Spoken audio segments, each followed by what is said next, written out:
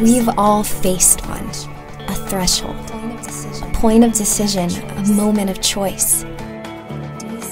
Do we stay or do we go? What awaits us on the other side?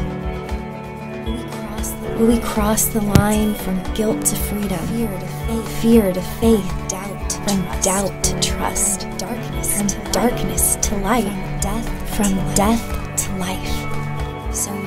So you're here at the threshold. What will you do?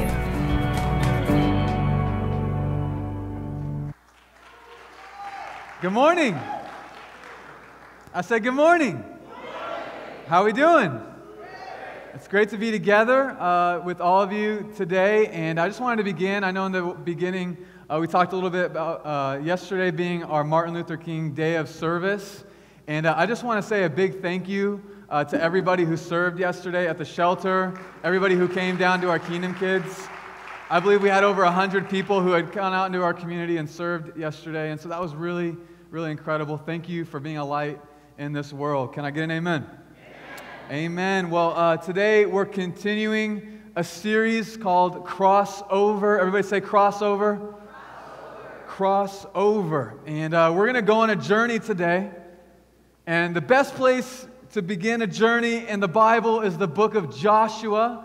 And so we're going to continue in the book of Joshua today. Joshua means the Lord saves. Yeshua in Hebrew. It means the Lord saves. How many of you got snatched out of some stuff last year? Anybody? Yeah? How many of you, God saved you from some stuff last year? Let me see a raise of hands. How many of you, God saved you from yourself last year? Yeah, there we go. That's what we really needed saving from. God knows the truth. But I want to go to this one specific spot and kind of work around it. It's in Joshua chapter 4. And we want to welcome, obviously, we want to welcome all of our guests. We want to welcome all of our family. We want to welcome all of our friends. And it's just great to have you with us. If you would point your attention to the screen, let's look at the verse this morning in Joshua chapter 4, verse 10. It says, "Now the priests who had carried the ark, that is the Ark of the Covenant, remained standing in the middle of the Jordan until everything the Lord had commanded Joshua was done by the people." They were in this moment, the people of God were crossing over through the Jordan River. This was the moment that they were crossing over into the promise that God had for them. And it says that just as Moses had directed Joshua, the people hurried over. Everybody say, hurry up. Hurry up, verse 11. "And as soon as all of them had crossing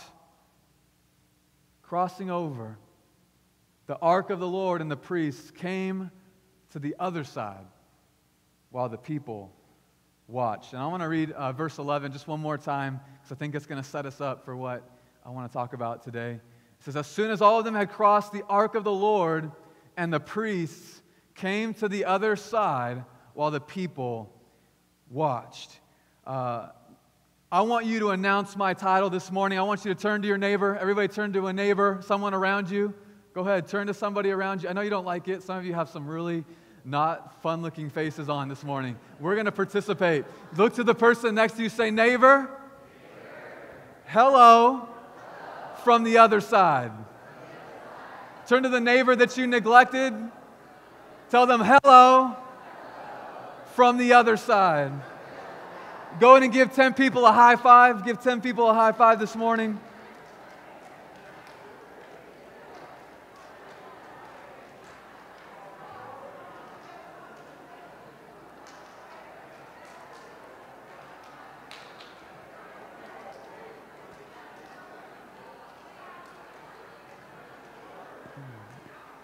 If you could join me in a word of prayer before we jump in to the Jordan this morning.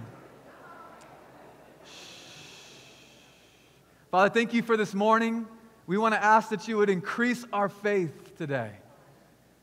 God, that you would continue to increase our faith and take us into places that we never thought we could go. God, places that would not be possible to enter without you being with us. God, stretch us. Take us out of our complacency and our comfortability and take us into our calling this morning.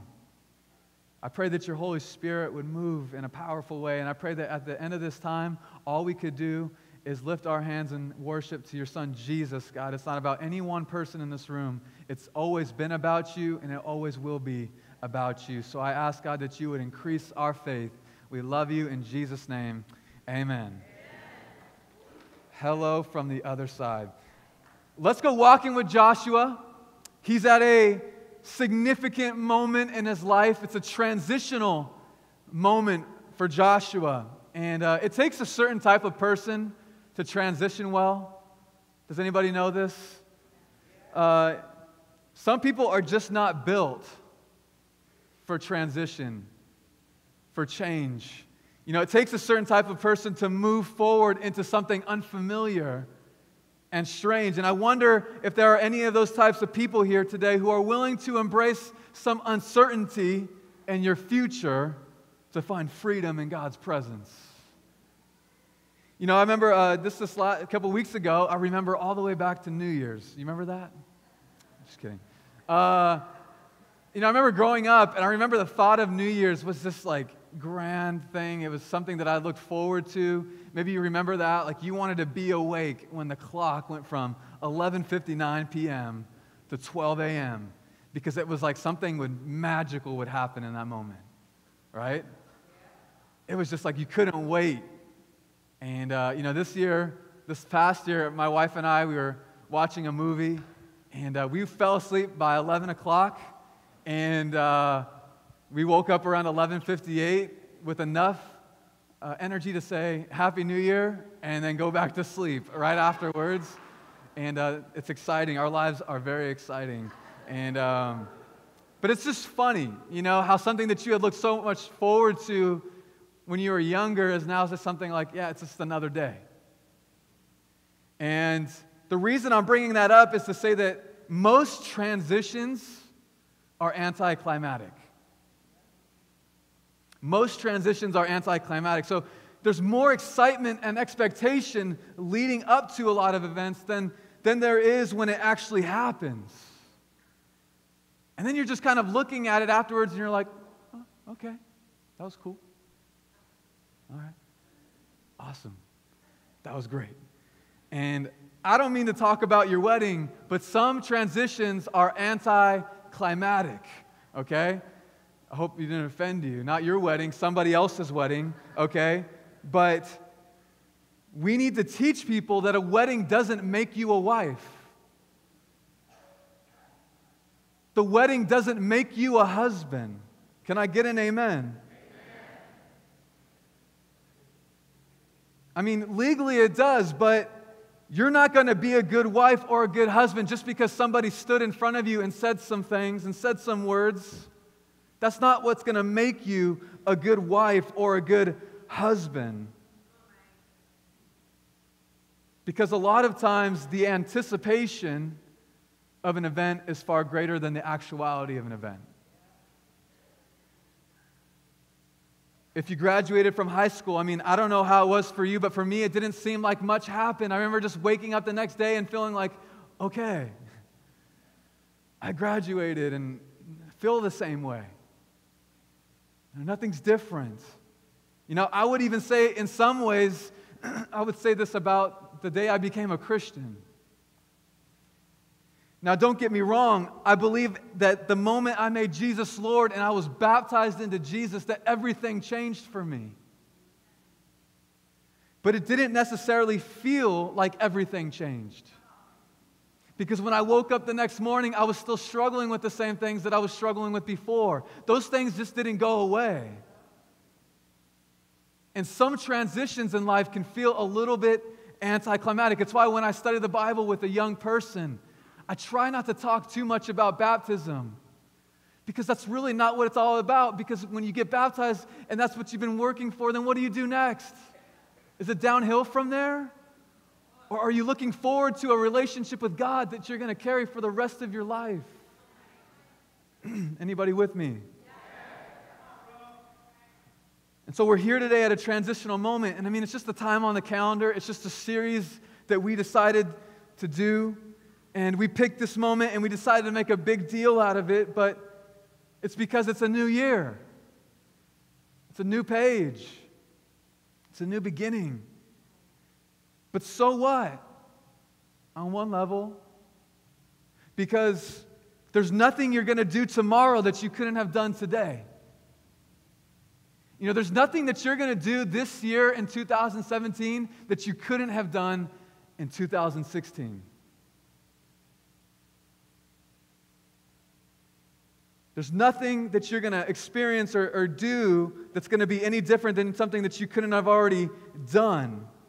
And so I've been thinking about that, the anticlimactic nature of certain changes in our lives. The fact that you can cross over from high school to college other than just sitting from one side of the room to the other.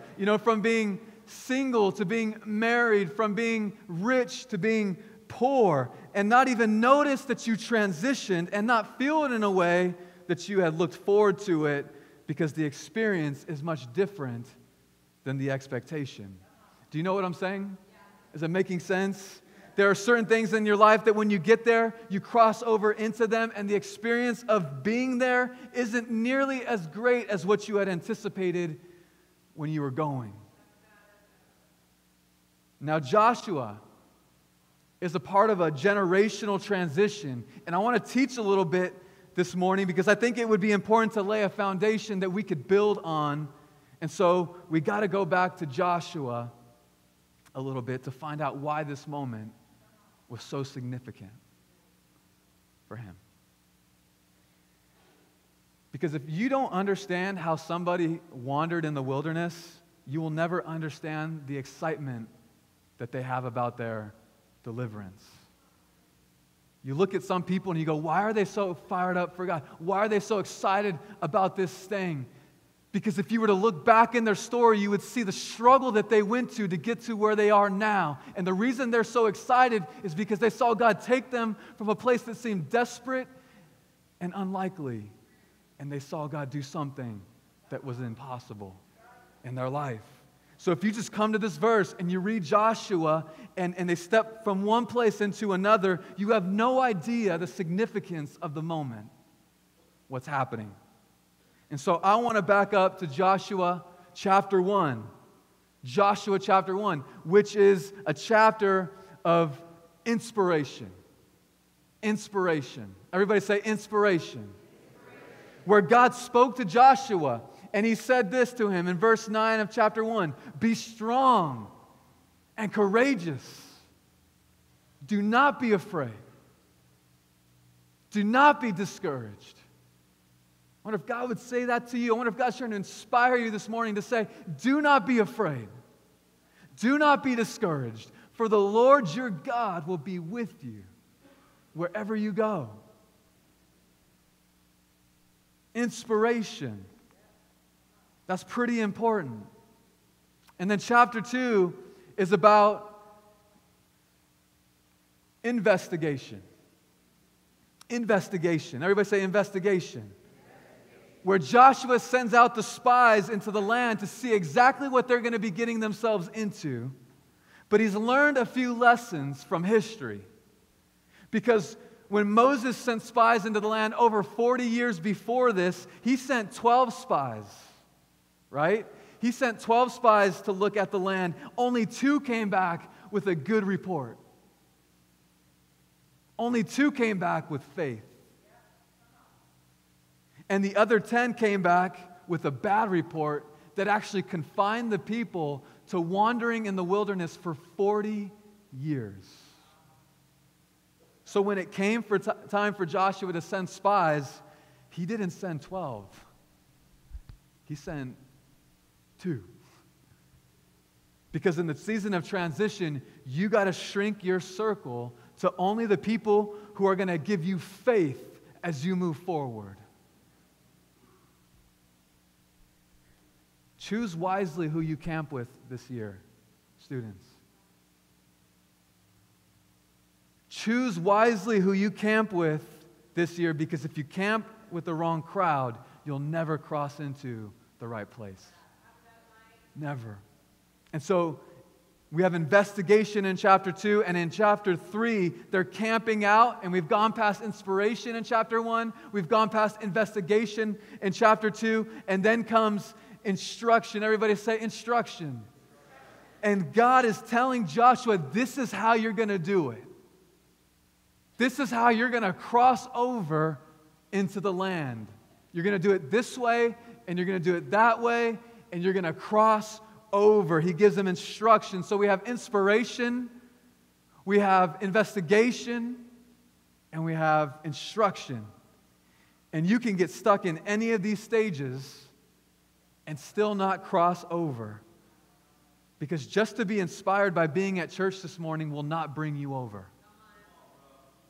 Our American culture is so much about sitting in a big room listening to a guy speak on stage that you don't actually live it out. You're inspired for a few minutes, and then Monday happens, and you've already forgotten what you had learned. It's not what it's about. You're not going to cross over if all it's about is inspiration.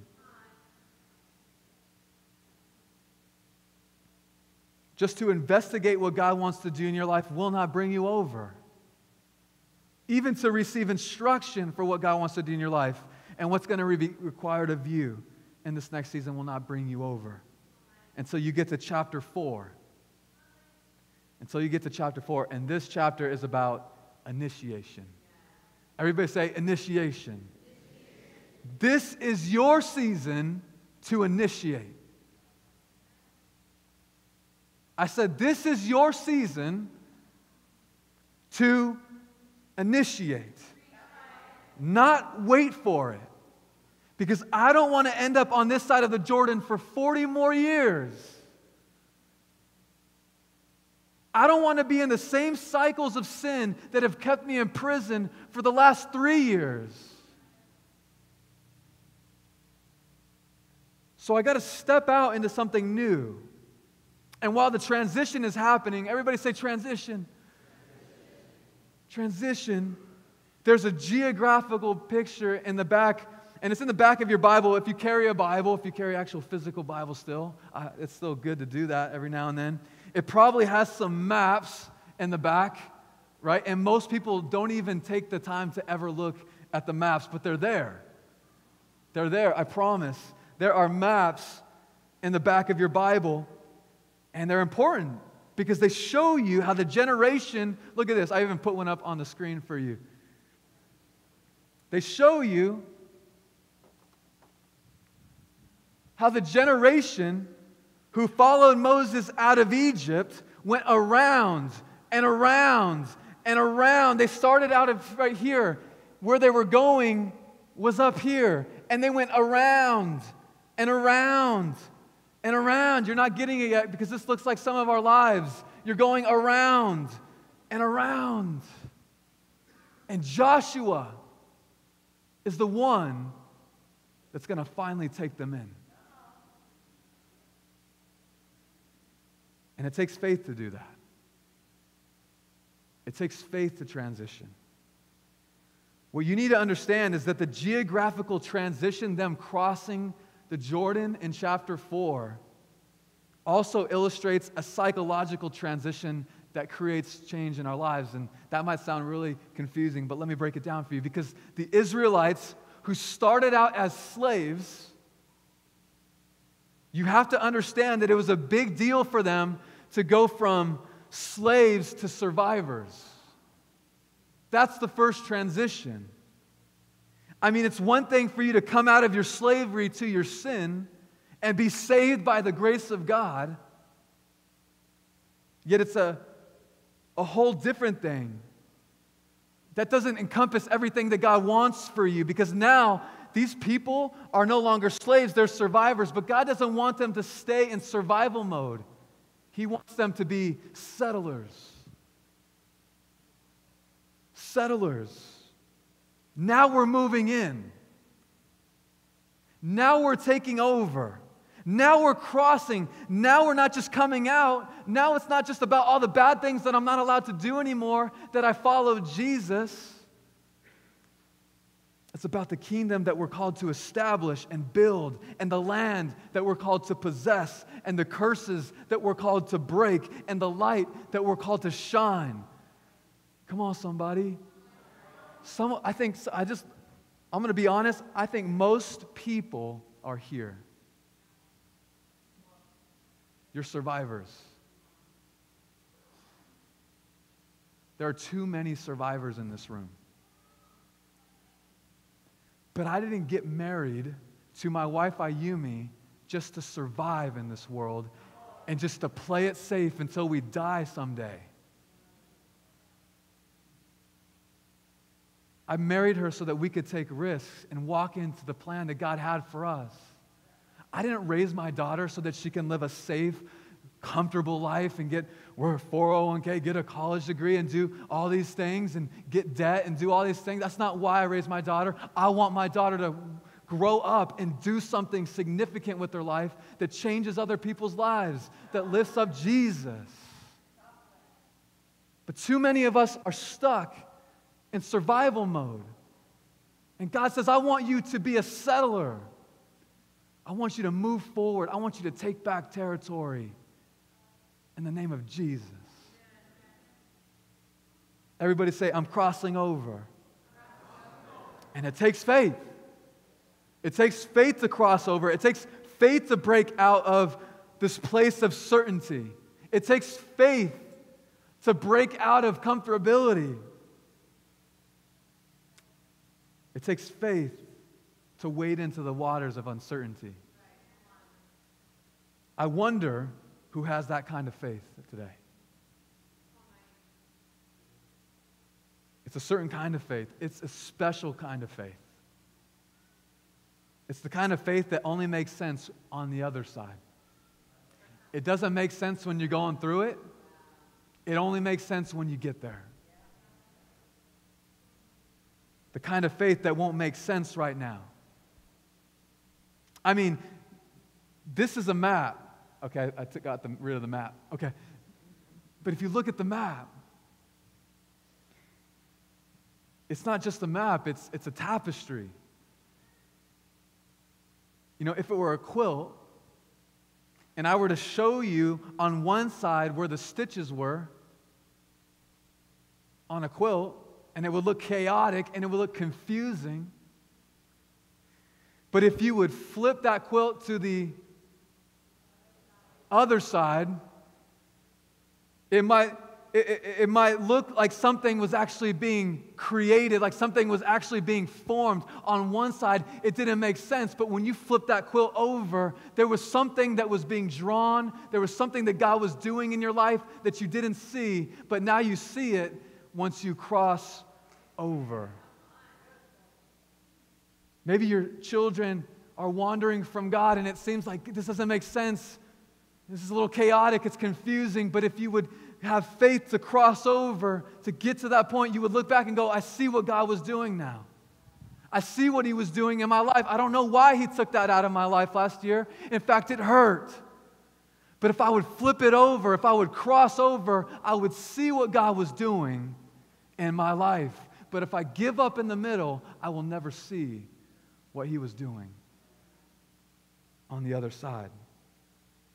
That there was a destiny, that there was a design, that there was a reason, there was a purpose, there was a plan. God is doing something in my life, and it will make sense on the other side. Now, faith, that takes faith. Moses had the faith to make it out of Egypt and across the Red Sea. But Joshua is going to take us across the Jordan today. How many of you want to cross over to the other side? Let me see a raise of hands. I hope every hand goes up.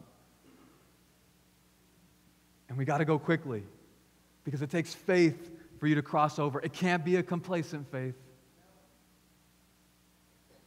If you want to be comfortable, this is not the place for you. You can't be comfortable.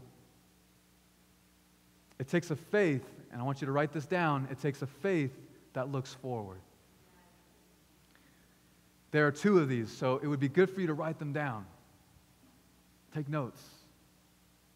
Because you don't want to get to Tuesday and then wish you would have written it down. My faith looks forward.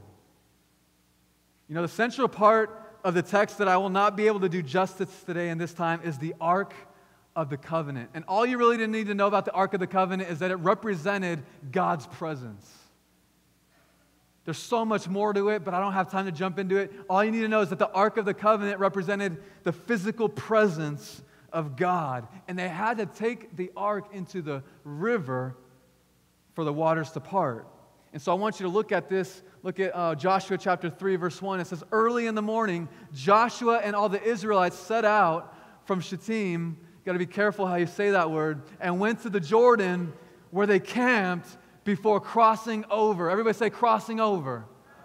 Before crossing over. You're going to cross over this year. After 3 days, the officers went throughout the camp, giving orders to the people. When you see the Ark of the Covenant, when you see the presence of God, and the Levitical priests, the pastors carrying it, you are to move out from your positions and what? Follow it. This is my favorite verse, one of my favorite verses in the Bible. Then you will know which way to go, since you have never been this way before. God doesn't want you to stay where you've always been. He wants to take you somewhere where you've never been. God says, I want to take you somewhere this year, and the only way for you to get there is by looking forward, by keeping your eyes on me, by following my presence. But he says, keep a distance of about 2,000 cubits, which is about 10 football fields, between you and the ark. Do not go near it, which is kind of strange because I thought God wanted me to be close to him, right? But I think what he was wanting them to see is that for them to cross over, they needed their eyes to be looking forward at him. So I need faith that looks forward. And it would be helpful for me to point out Moses, the one that spoke to God face to face, the one who taught the people how to have a relationship with God. Moses is now gone.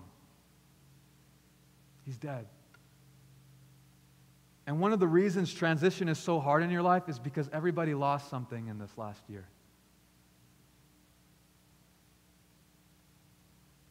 It can be a loved one.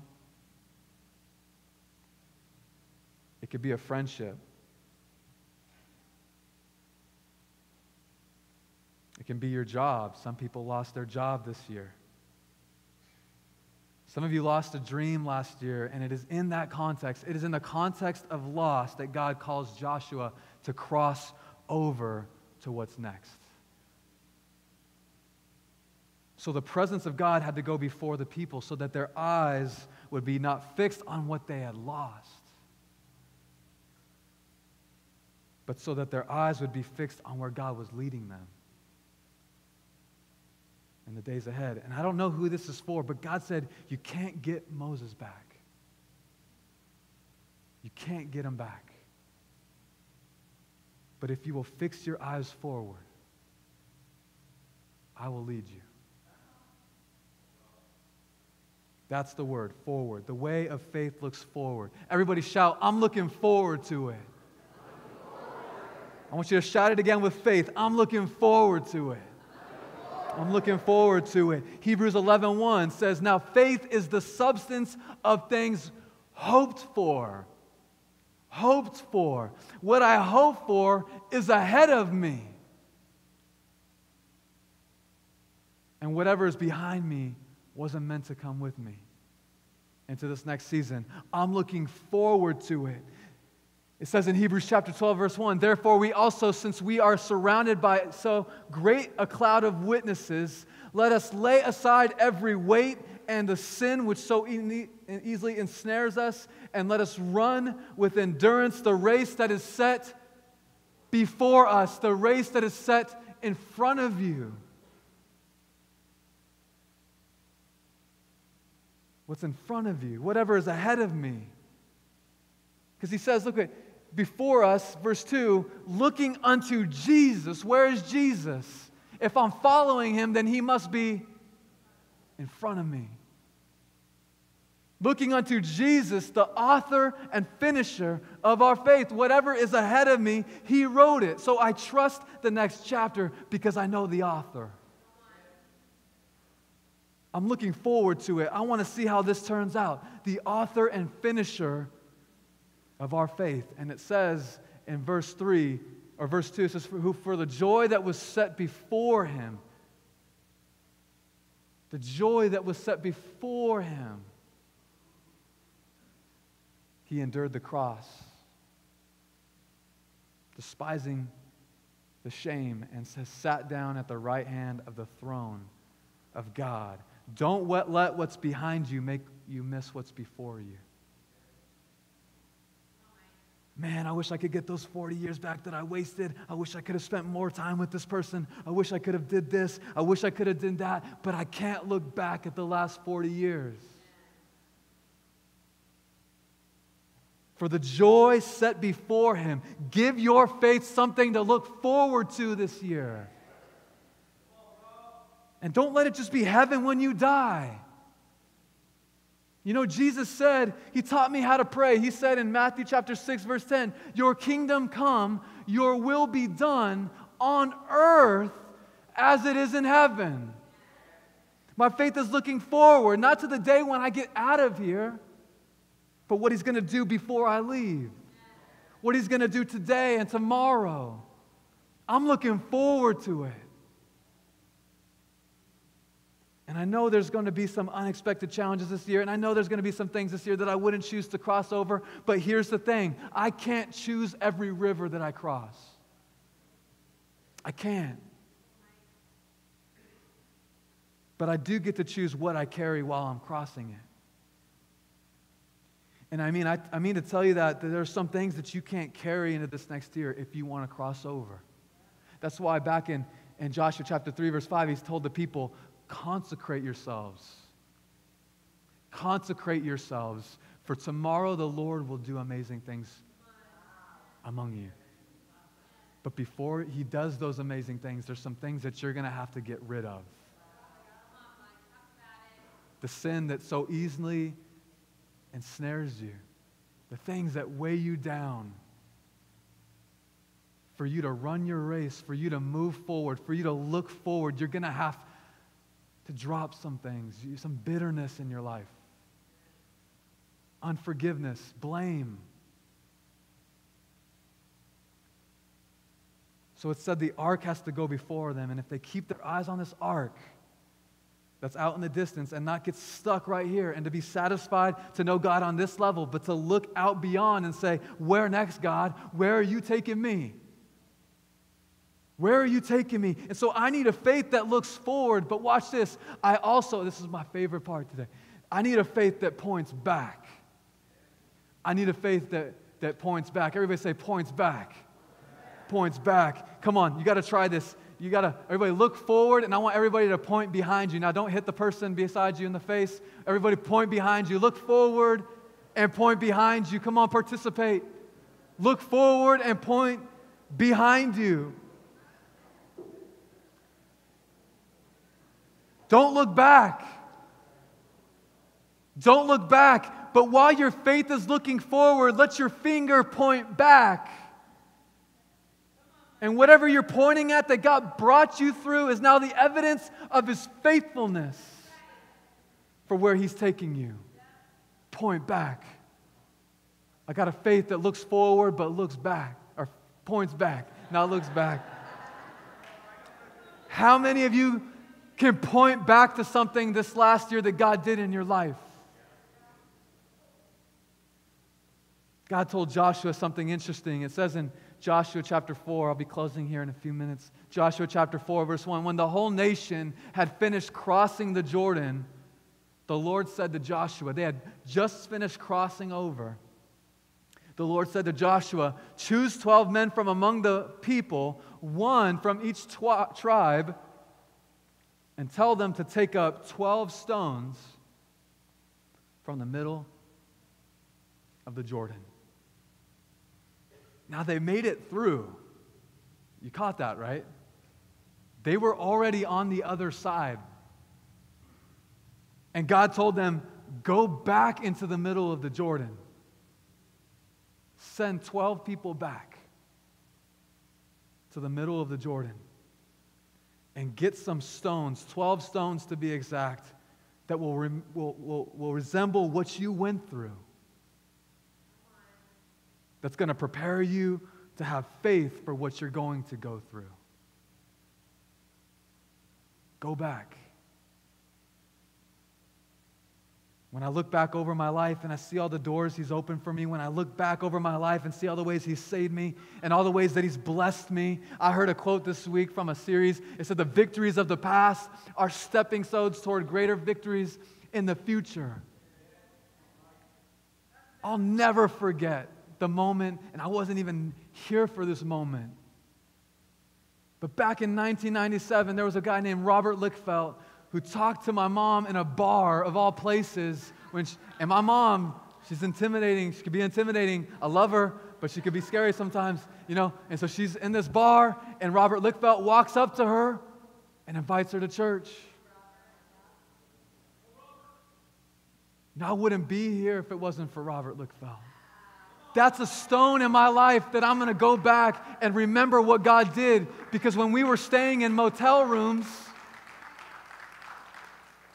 when I was staying in motel rooms with my dad because the arguments got so bad, throwing up out of anxiety, God saw me, and He saw my family, and He used Robert on that night to bring my mom. That's a stone for me. He saved my parents' marriage. I remember the day I got baptized, I was 13 years old. There are some things the decisions that I made, there were some things that were challenging for me, but I remember the day I got restored, I stood here on this stage with a bleached head of hair, and I was restored to God. And this is not about me, I'm just saying, look at what God has done in my life. These are the stones that I got to go back into the Jordan to get, because when it gets hard, I got to have the things that I point back to that keep me looking forward at Him, even when it gets hard. The same God who delivered me from the paw of the lion and the paw of the bear is going to deliver me from this uncircumcised Philistine named Goliath. I didn't have to include all that information, but I got a faith that looks forward and points back. I'm pointing back to remind the devil why I'm so confident moving forward. Now You've been getting this backwards, and that's why so many of you are stuck today. You've been pointing forward and looking back. Because I would do it if I could.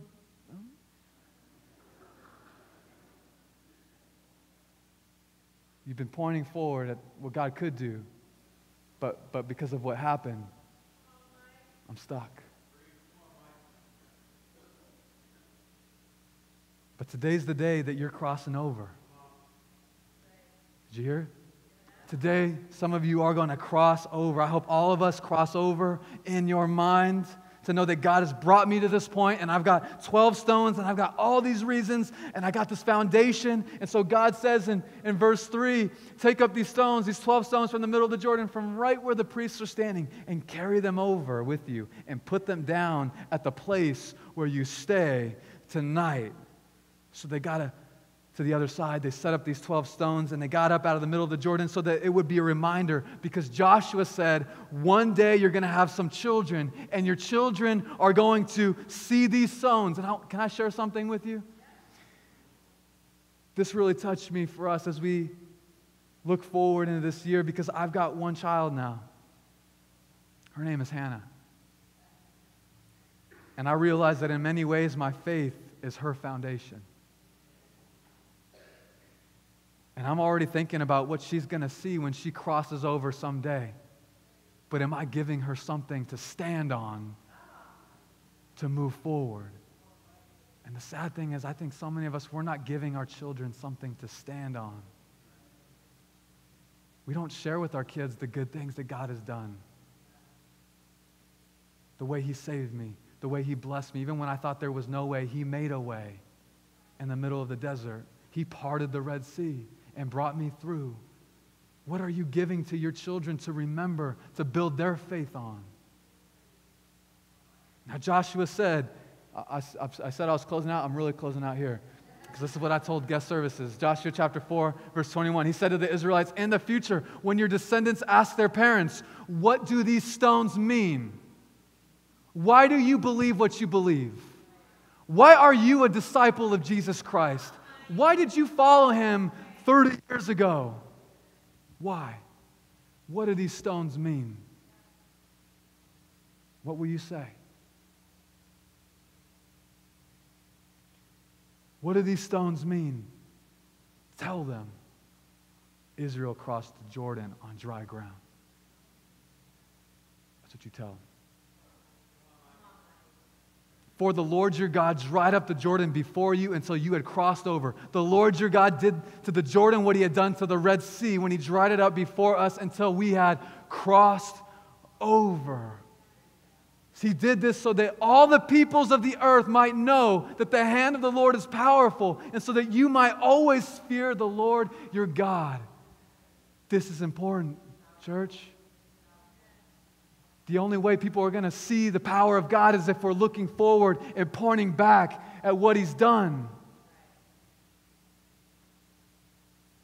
But that's what you need to tell them. Why is this significant? Think of all the things that they could have told them about what they went through before they crossed over. They could have said anything. Remember when we didn't have meat anymore because we were in the desert? Man, that was really hard. They could have said a lot of things. All the things that they could have said about all the years that they spent in the wilderness. The problem with some of us is that we're more familiar with the details of our wilderness than the details of our deliverance. So when I ask you about your year, what are you going to memorialize? Are you going to memorialize your misery or your miracles? And I'm not discounting there are some horrific things that have happened. But as you move forward, will I memorialize and stay stuck in misery? Or will I point back to the miracles that God has done in my life? And if you choose this year to memorialize all the pain you went through, you're not going to make it to the other side. You're going to stay on this side. But if you'll set up 12 stones and say, you know what, I've been through hell this year. You don't even need to hear about it, though, because that's not what I want to tell you. I just want to tell you that he didn't just bring me out. He brought me over. I've crossed over. Anybody crossing over this year? Anybody crossing over this year? We don't forget, we point back. But we look forward. Now watch this, you're not facing the Jordan anymore. Now you're facing Jericho. Jesus already brought me through the Jordan. He already saved me. He already redeemed me. So now I'm looking at Jericho and I'm telling Jericho, just like God cut off those waters, my God is going to bring these walls down. I'm ready for whatever battle is next. And right now we're going to take the communion, which is a time to remember what Jesus did on the cross that will give us the faith to look forward into what God's going to do this year. Amen? Amen? God, thank you for this morning. I just pray that in some way that we could identify with this, God, that we could look forward and point back. I know that there were some challenging things that went on this last year. And then by no means, God, do I want to minimize that. By no means do I want to make it seem like it was no big deal, because there were some really challenging things. But God, I still believe that you're not done with us yet. I still believe that there are things that you want to take us into. And so I pray, Father, for the faith. Increase our faith to cross over, to look forward, and point back this year. We love you. We honor you. We thank you for your Son, Jesus, who shed his blood on the cross so that I could be where I'm at, so that we could be where we're at right now. In Jesus' name, amen.